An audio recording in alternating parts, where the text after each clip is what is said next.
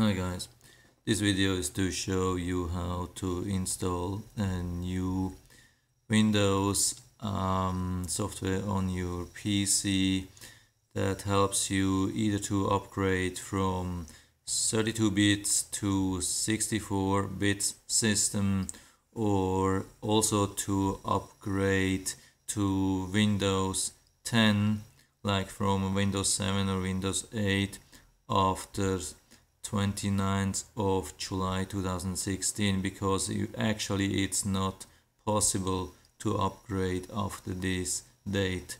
So it starts with this page. Of course you have to have a USB stick with at least 4 GB of memory, so you need that to install the Windows system from there. You can use also a DVD as alternative, but it's easier to use the USB stick. So the first thing you need is this Windows product key viewer. That's like from here I provide these link addresses that you can download it from here. First is a chip address from Germany. That's a very good and safe site to download software always.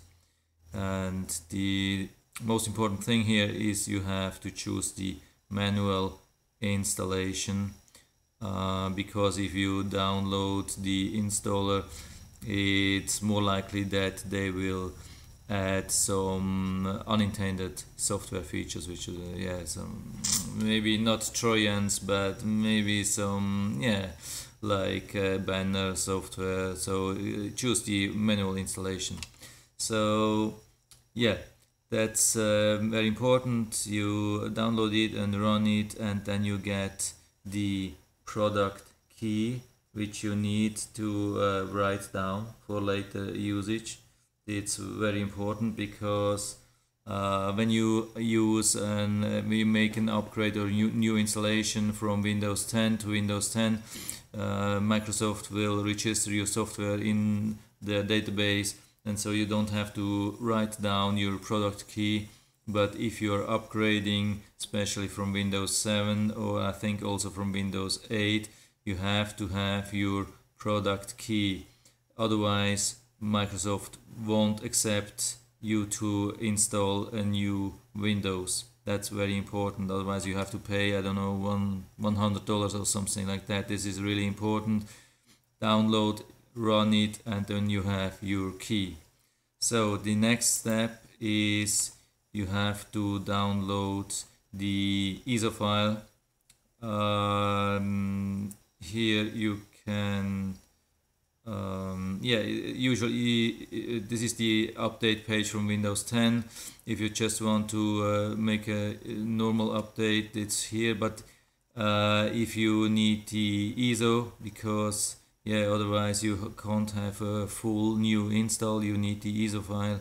So you have to go to the download tool here.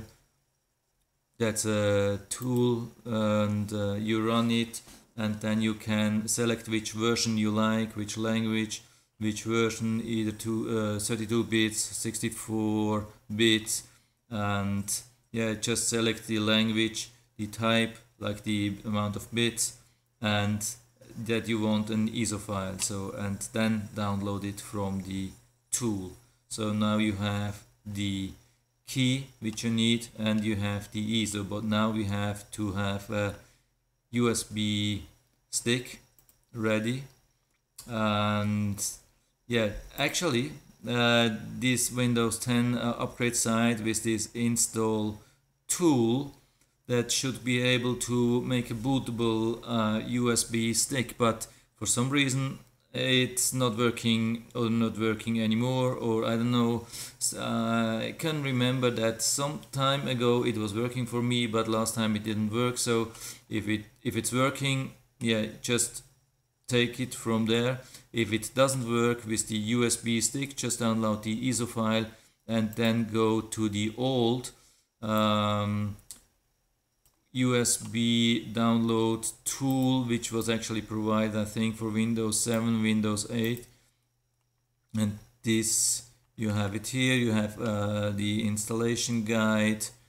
Yeah, you have the download tool page where you can download it, and then it's really straightforward. It's very easy to create that. You need that tool, and when you start it, you can select your ISO file which you have created with this tool, and then you are actually ready to install the new Windows.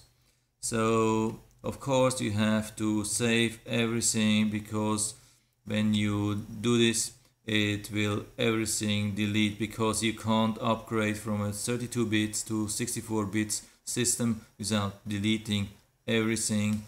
Everything will be gone, all your data, all your emails, everything which you have downloaded, all your pictures. Just make sure everything is saved before. And then you have, when you have your key and your USB stick, you have to reboot the PC which you want to, where you want to install the new window. And when you reboot it, you have to press F2. Usually it's F2 to go to the BIOS setup, and there you will find an option which says start from USB first. Because usually the Windows is started from a hard disk, and then you have to choose either DVD or USB, yeah, depending on what you created. Let's say you have created your USB stick, and then you have to say start boot from USB stick first, and then you have to save that, and of course then reboot again. And of course you have to stick in your USB stick, because otherwise nothing will work.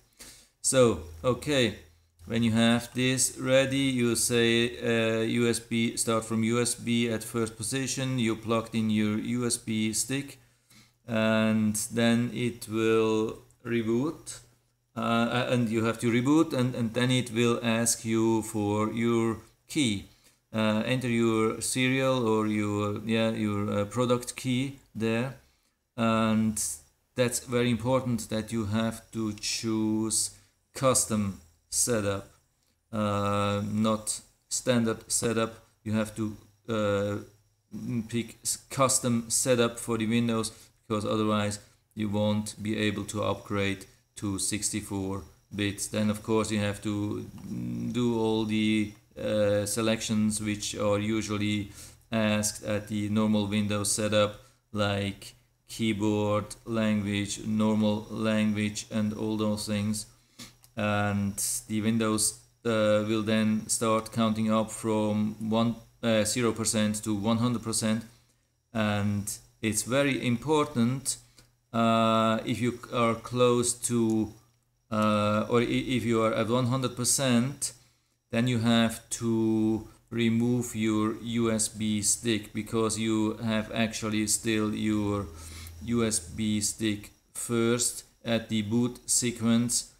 Otherwise it starts installing the Windows software again, and then you are in some kind of loop. So you have two possibilities: either remove your USB stick, or you press F2 when it reboots and remove the USB in the boot sequence. Okay, so just keep sure you make this, and the rest is really straightforward. It will ask you some questions as in the normal Windows setup, but it's really easy, and I think it really should work. I have done this several times and it always was working, so I hope it will work for you too. So have fun and good luck, and thanks for watching, and see you next time.